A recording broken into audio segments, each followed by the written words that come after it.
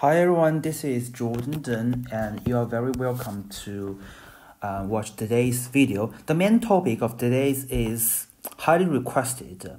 It's about Delta Plus, a new variant first identified in India in 2020, and another topic is about how effective of double vaccinations in helping us to preventing the development of symptoms and hindering the hospitalization.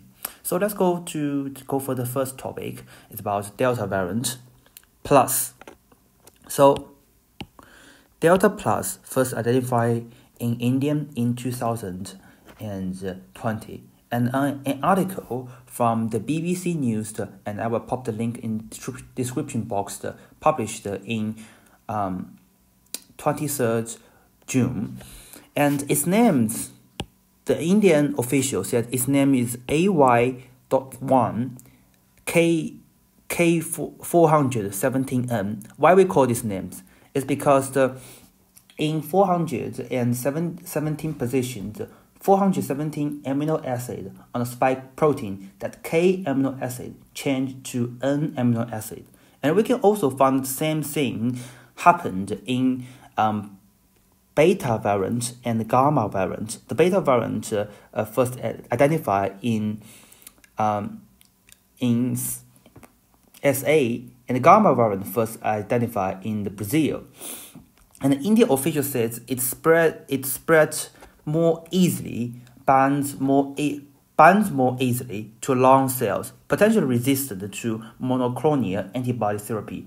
And monoclonal antibody therapy is the most conventional way of treating the coronavirus by intravenous diffusions of antibody to neutralize the virus. But in fact, some Western scientists have mentioned that it's too early to jump into conclusion due to small sample size. The sample size that Indian official looked at is 166, which is very small to successfully conclude and identify the variant, and more, which means in the future more samples are needed to consolidate our hypothesis. So the second topic is double vaccination, and this topic and this information source is from the Lancet infectious disease section, and I will pop the link in the description, and you can check and see find all the related information on the article.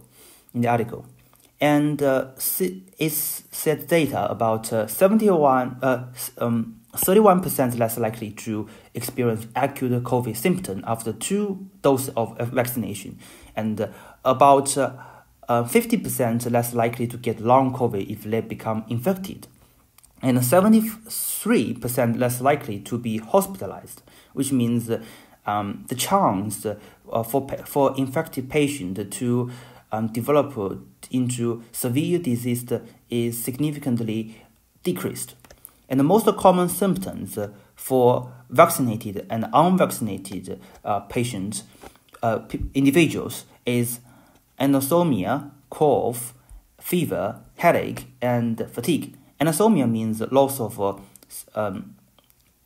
sense, like the smells, cannot smell anything, and sneezing seems the only symptoms that are more common in vaccinated group. Okay, that is pretty much everything that I want to cover today, and I will see you next time.